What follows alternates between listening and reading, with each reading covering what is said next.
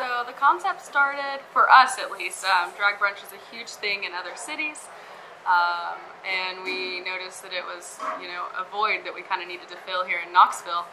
And so one day, as we started brunch here at the Old City Wine Bar and Rebel Kitchen, we had just a great idea. We were messing around with some vintage clothing, having fun, and we decided to start one of our own here in Knoxville, and we wanted to bring the whole community together to do it.